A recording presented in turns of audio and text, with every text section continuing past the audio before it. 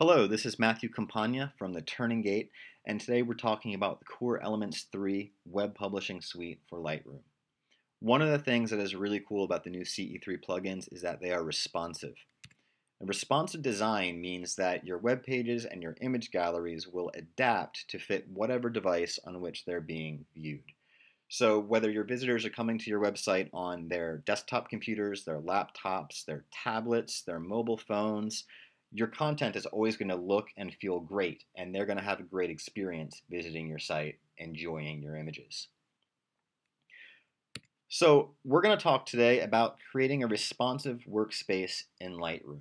And what that allows you to do is, while you're in the web module designing your image galleries, you'll be able to fairly accurately preview how those galleries will appear on iPads, iPhones, Androids, and other modern devices at the same time that you're designing on your desktop display.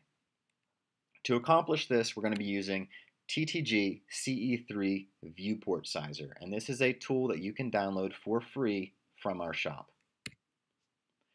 We want to keep in mind, working in Lightroom, that we can use the F key to switch screen modes, and that will take us from full screen to windowed and back and forth.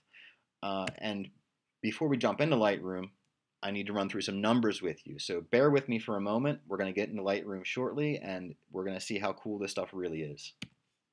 So the first thing we want to remember is 360, and that is the maximum size of Lightroom's control panels on the left-hand side and the right-hand side of the web module.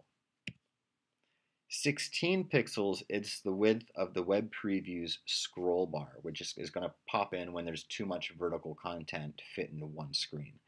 It seems insignificant, but we're going to use that number. 768 pixels is the width of an iPad when held in portrait orientation, and 320 pixels is the width of an iPhone when held in portrait orientation. And now some math. That 360 is the maximum size, but 350 is the size that we've designed the controls for, ideally in CE3. So right now I'm on a MacBook Air. It's a 13-inch display, kind of small for doing photo editing, working in Lightroom. So I'm going to be able to scale those controls back to 350 pixels and be able to work comfortably. 784 pixels, that's the iPad width plus the scroll bar width, and that gives us the target that we want for our iPad workspace in Lightroom's preview. For the iPhone, we're also going to add the width of the iPhone to the scroll bar, and our target width there is 336. So now we have some numbers to work with in creating our workspace. So let's jump over to Lightroom. So here I am in the web module. The first thing I'm going to do is go to Layout Style, and I am going to choose TTG CE3 Viewport Sizer. And that loads up a white screen with some numbers on it. And what these do is it tells us the width of this space and the height. So we don't need to worry about the height. The number that we're going to be concerned with today is this width number, which right now is 864. So the first thing I'm going to do is collapse my left-hand panel because I don't need it. And I'm also going to get rid of this bar at the top. You see where it says Unsaved Web Gallery? That can cause us some problems. So we're going to hit the backspace key and get rid of it. I told you the maximum size of a panel is 360 pixels, and comfortable working size for CE3 is 350. So I'm going to pull that right-hand panel all the way out. That takes me to 1000 here, and from 360 to 350, 10 pixel difference. So I'm going to add 10 pixels back into my workspace. So I'm just going to drag that until I get 10 more pixels there. And then I'll let go. So now my right-hand control bar or control panel is the ideal size for CE3. And I'm going to go ahead and create the iPad workspace. So to do that, I'm going to hit the F key to go into windowed mode. And then I'm going to grab the left-hand side of Lightroom, and I'm going to reduce the size of the application until I get to that target width of 384 there in the preview. So there we go, 384. 784 is the target width, and we have that here. So that's going to be the width of an iPad. Now I want to get the width of an iPhone.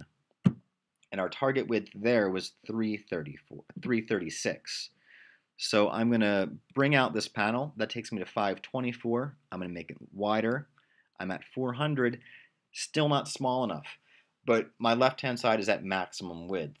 There's a trick, though. If you're on a Mac, you can hold down the Option key. On Windows, I believe that's the Alt key. And then you can drag this thing beyond maximum width. So I'm going to go ahead and drag that in until I get down to 336. And there we go. That is going to be my iPhone workspace, or my iPhone preview space. So let's go ahead and go back to full screen. Let's collapse that, and I am going to choose CE3 Gallery so that I can show you how this works. I've got some images in my film strip where it's going to wait a moment while they load and it renders us a preview. And there we go. That's a web gallery.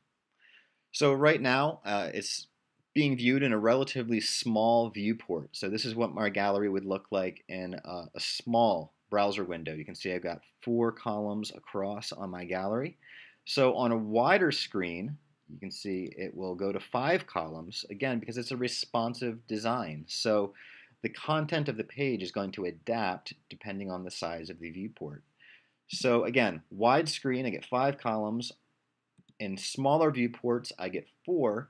Let's see what happens when we look at this on an iPad. And to do that, I'm going to hit the F key and go into my windowed view, which is now my iPad preview space.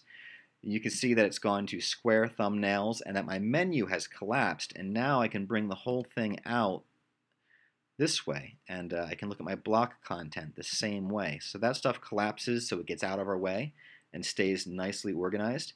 And if I want to see how this is going to look on an iPhone, I just go ahead and I bring out that left control panel. So again, my menu is collapsed, my thumbnails have gone small and square. Now I told you before that this would be a fairly accurate preview.